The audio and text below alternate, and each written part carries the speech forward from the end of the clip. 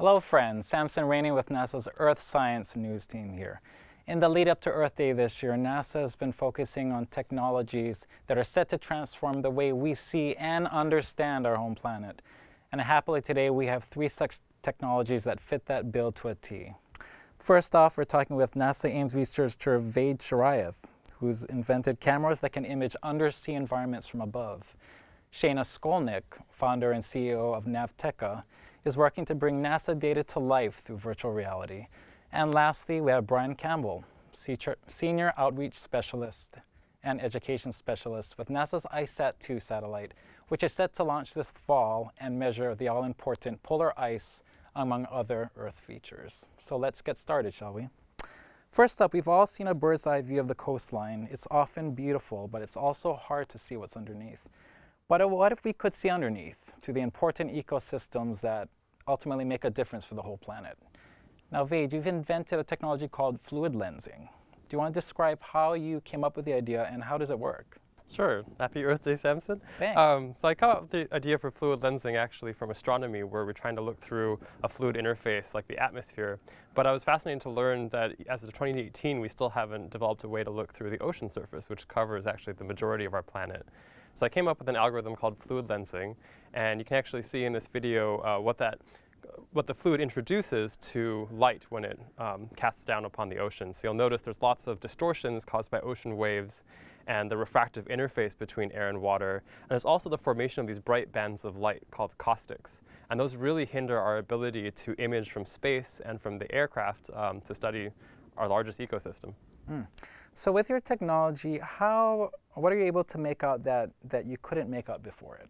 So I like to think of it as having a diver's view perspective without having to do the diving. So from aircraft, we can see in the simulation actually what the result would be for fluid lensing. The raw data shows a lot of distortions. You can't actually resolve the geometry of a lot of things underwater. And the fluid lensing result, which we see in the bottom right, actually shows a 0.5 centimeter resolution picture of that same environment, and this is captured from aircraft. So we can not only resolve objects, but measure them accurately over time. Now, by aircraft, do you mean kind of planes, or we're thinking of drones that can kind of go pretty low? Yes, right now we like to fly drones or unmanned aerial vehicles. These are really, they're really quiet, they're electric, and they enable us to map large areas of coral reefs on islands, which are really difficult locations to get aircraft to. So in this simulation, you can actually see what the raw data look like from the aircraft, and you'll notice all the fluid distortions, and then our post-process 3D view of that environment. And this is really the first time we've been able to map the ocean floor at a resolution comparable to a diver and really understand the biodiversity of these ecosystems. And I'm just wondering how, let's say, how far up is the drone from the surface? Because it looks like we're getting pretty close, close down to the water, unless it's very clear, and that's why it looks close. Sure. So here we're actually stripping away the ocean surface and getting a view that really would be impossible to get without this technique unless you drained the ocean, which we wouldn't want to do, or could do. So here we really can resolve those 3D structures. We're looking at a scale of roughly 20 meters in width, and we're flying at an altitude of 50 meters, but the technology could work all the way up to orbit.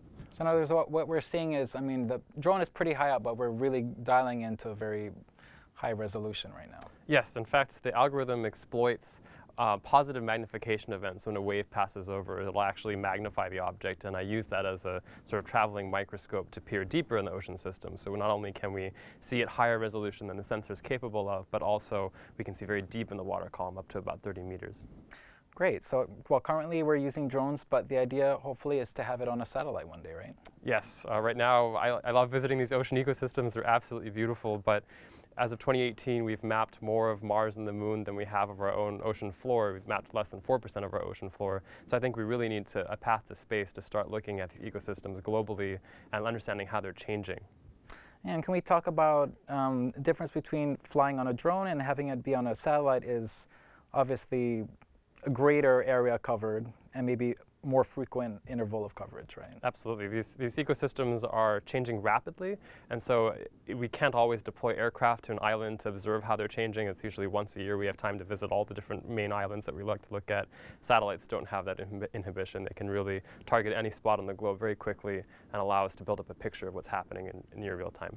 Great. I'm always curious about, the Great Barrier Reef is always in the news now, so traditionally, you know, they do these ground campaigns or water campaigns to get like certain parts of the reef. So I'm guessing by using this technology, we can just get a fuller picture of what's happening and inform like the entire ecosystem that's impacting the reef and how the reef is impacting other ecosystems. Is that kind of the... Absolutely. Right now, this would be a really great complement to those in situ observations, and you really need both to understand what's happening on a large scale as well as on the finest scales, genetically in corals, as well as the fish that are in the environment.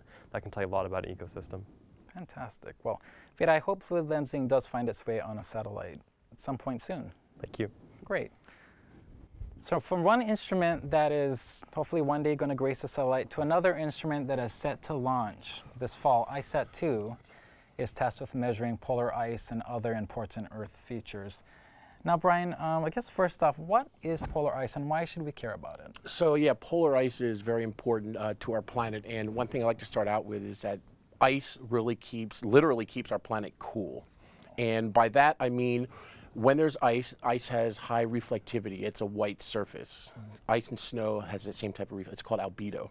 But what happens is that the sun's energy reflects off of that surface, and then a lot of it gets reflected back into space. When that ice isn't there, it gets absorbed by the oceans, absorbed by the land, and therefore heating up the planet. So polar ice, when we talk about polar ice, we talk two regions, the North Pole and the South Pole, the Arctic in the north, Antarctic in the south. In the Arctic, it's basically sea ice, okay? And that's frozen saline or salt water. And that's surrounded by land, like the land of Greenland, you know, the ice sheet, land ice. But then we have the Antarctic, which is land ice or an ice sheet surrounded by sea ice. So it's kind of the opposite, but we're really looking at the polar regions around the coastal areas of the North Pole and the South Pole, where we're seeing a lot of the ice melting over time.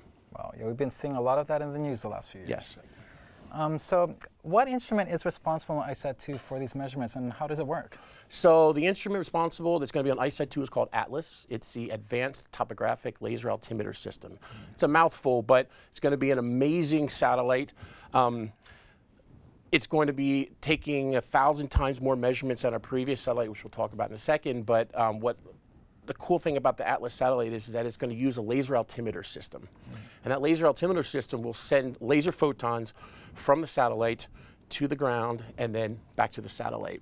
And we're going to be able to measure to the accuracy of 1/1000th of a second, you know, that open window of when it leaves the satellite, hits the surface and comes back again, in order to map the elevation of our entire planet.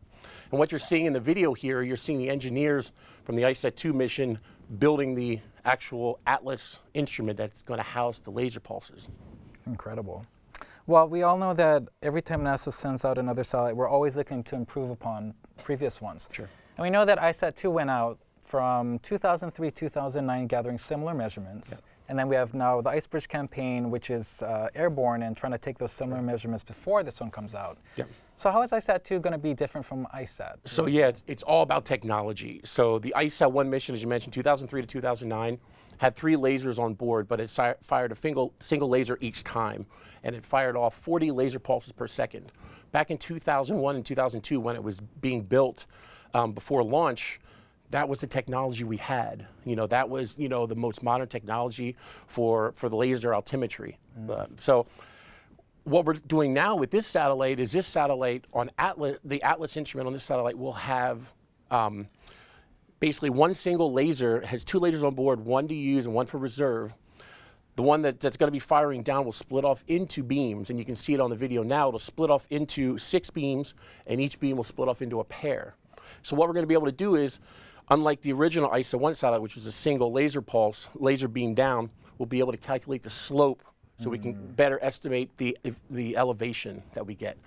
And because of this satellite, ICET-2 will be able to measure 1,000 times, take 1,000 times more measurements than the original ICET satellite. Wow. And what that means is we're going to get about 1 billion measurements every 4.6 hours from the satellite. Huge data sets being sent back down. Yes, yes. Great. Well, of course, as the name suggests, it's ice, it's its main measurement, but it's also measuring other features that are important for scientific research, if we want to get into those. Sure. So it's ICET-2. It stands for Ice, Cloud, and Land Elevation Satellite 2. And obviously, ice is our primary objective, ice sheets and sea ice. But what we're also looking at, since it's an altimeter and measuring elevation, we're going to be able to map anything on the planet that has elevation, from buildings to landforms like mountains, valleys. We'll be able to look at sand. You can see on the video here, it's showing you the different types of terrain that we're going to be able to measure. Not just the ice, but one of the major things we're looking at is tree and tree height. Wow. And by getting the tree height, we can kind of estimate to some degree how much carbon is stored in those trees. Is that one of the things? Right, yeah, so we'll be able to see how, where trees are, photosynthesis pulls carbon dioxide out of the atmosphere. Okay, we want a lot of that out of the atmosphere because it's a lot of it's there. We don't want that in our atmosphere. Right, right, very important. So in terms of the lifespan of this satellite, what are we looking at? So we're looking at a minimum of 3 years. And after that, you know, we go as long as we can, as long as everything's working properly, and, you know, sky's the limit. Fantastic. Well, Brian, I'm wishing ISAT to a long, well-lived life. Thank you. Great, thank you. So more on NASA satellites.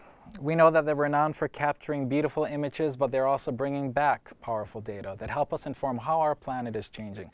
But NASA's also interested in seeing how we not only observe, but experience NASA data. Case in point, virtual reality. So Shayna, what is virtual reality, and how are we partnering with NASA to bring that powerful technology to bear? So virtual reality is an exciting technology that simulates reality through computer-generated images. So when you put on a head-mounted display, like this mobile headset that I have here, you get the impression of being surrounded by a different reality. You're really immersed. And my company, Navteca, works with NASA, with the Science Mission Directorate, Applied Sciences Group, and also with the Headquarters Information Technology Communications Directorate. And we're exploring how virtual reality, or VR technology, can be used for science data visualization. In the past, NASA's really worked with virtual reality for astronauts to train them to go to space. And now we're investigating the technology for Earth science, especially looking at data that's used for disaster applications, so hurricanes, fires, and floods. Great. So what are the key technologies that make VR possible right now? So we're using commercial off-the-shelf hardware. That means you can go out and buy it yourself at a store or online. We use both the immersive systems that use positional tracking and hand controllers, and also mobile headsets. We use software for the GIS, geospatial data, and we even use gaming engines to do the software development. So what you're seeing here on the screen is a demo that we created using 3D data from one of NASA's satellites called Global Precipitation Measurement. And the advantage that VR brings to that is you can actually go down inside the data set itself and look around. When we look at the Earth on a flat surface, like a piece of paper, a map, or a screen, we often see the size and shapes of the continents and the polar regions distorted. But VR gives us that spherical environment, so it allows us to see the planet in a more natural way. Cool. Well, let's drill into the kinds of NASA satellite data that you're looking at right now and working with. Yeah, so in addition to GPM, we work with all kinds of different satellite data, also model output data, so data that's been processed on a supercomputer like Discover at NASA Goddard Space Flight Center, and different types of geospatial data that focuses on disasters. So in this image that you're seeing, this is a 3D model that Navteca produced of San Juan, Puerto Rico. And we were looking at the impact of flooding from Hurricane Maria, and then also simulating flooding at different category hurricanes. So by focusing on these natural disasters, we're helping to develop enhanced decision tools to help people use data to make better decisions. And I can see that you can kind of figure out how far in the flooding reached and do other kinds of post-storm analysis and research. Yeah, virtual reality gives you a really different view. It gives you a sense of scale that you don't have when you're just looking at it on a flat surface. And also, it's a really different way of looking at data. So instead of just looking at numbers, then you can actually go down and experience what it feels like to see 2 meters of flooding, and you can see what that looks like on a building and understand the impacts from that disaster better. Amazing. Well, my next question was, is it actively being used? And it sounds like it is being used for a lot of post-data analysis.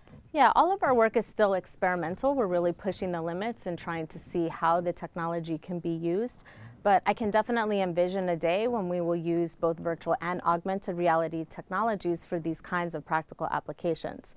So whether it's scientists going down and exploring 3D terrain and seeing the data overlaid on top, and even interacting with it with their voice and gestures, or an augmented reality like a heads-up display. So you could have data that is coming to the windshield of a vehicle. So people who are doing first responder activities could actually get information in real time at that disaster scene. Wow, a lot of potential there. So I guess one of the challenges is just because so much data is coming in real time, being able to process that and have it available to use maybe during an event or somehow for disaster management in real time. Yeah, absolutely. And that would be fantastic if we get to that point. Great. Thank you, Shayna. Thank you.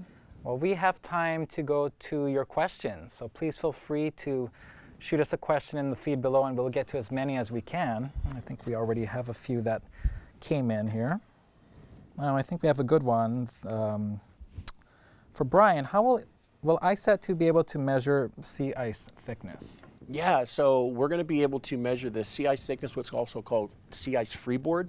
So it's that difference between the surface of the ice to where it touches the surface of the water that it's underneath. So it's that difference, and that we can measure that elevation using this altimeter system.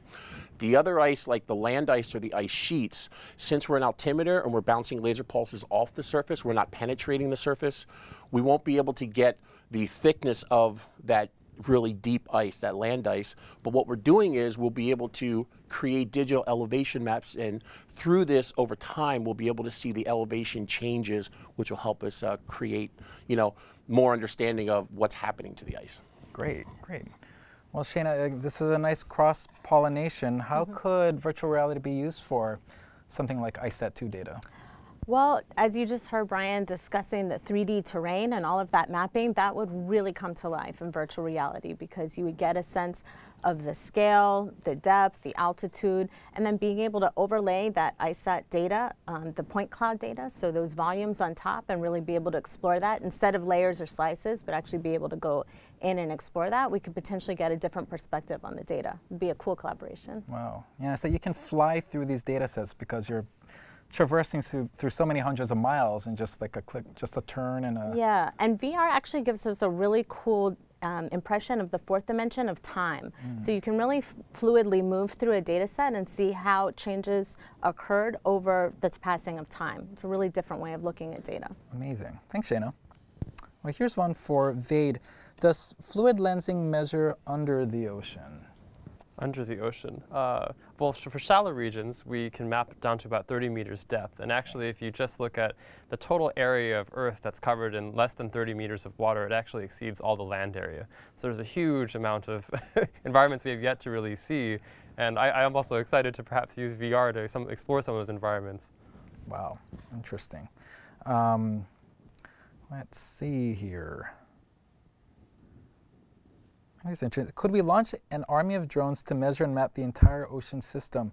It's been too long for humans to get this accomplished. What is your thought about that strategy? I would love that. I think we live in a very unique time in that if you open your phone and you zoom in on satellite data, it's usually NASA data or commercial data. The minute you get into water, it just looks blue, and our planet from a distance is blue.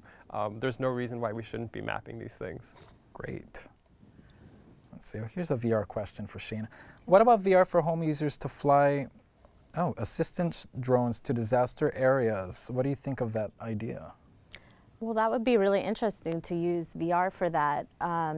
There's already some cool applications out there that you can try, for example, exploring the surface of Mars and other things that NASA has put out there. In terms of using VR to fly drones, I guess the sky's the limit. The technology will really continue to improve, so the hardware will become more sleek and we'll see more and more functionality evolving.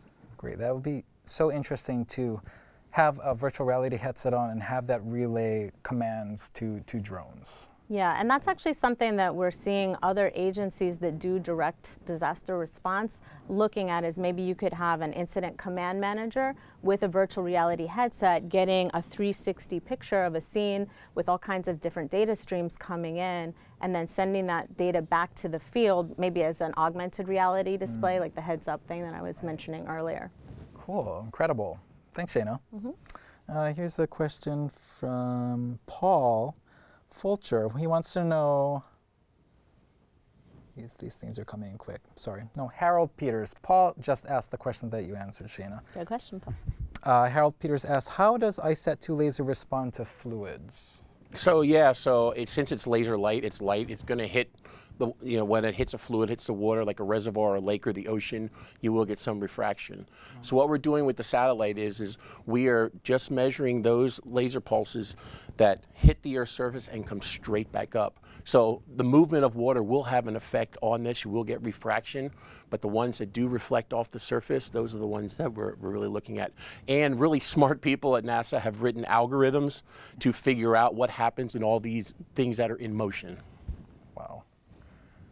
Speaking of algorithms, and it's a scare word for a lot of people, including me, but how does the algorithm work with your fluid lensing? Like, what is it? How did you figure out these algorithms to make this happen? Like, sure, that was the subject of a 5-year doctoral degree, so it took a while, but that's a good question. It actually, if you think of how your brain operates, when it looks, let's say you're looking at someone underneath a swimming pool, your brain has no trouble figuring out the shape of their face. They could probably sketch the individual very accurately, and yet, we don't do any computation. So what we're relying on is intuition, relying on knowledge of the fluid surface. Fluid lensing does a very similar things. It creates a fluid model. We know that water can only take on so many shapes. It's actually very unique on Earth that we have the right parameter for gravity and water's viscosity to create natural lenses. This wouldn't occur if, for example, the oceans were filled with honey or a different fluid. So that's one method, and then the rest is a lot of computer vision to track those bright bands of caustic light that go underneath. Mind-blowing, and thank you for answering in a way that I can understand. That was your best shot. And you did well, thank you. Looks like we have time for one last question.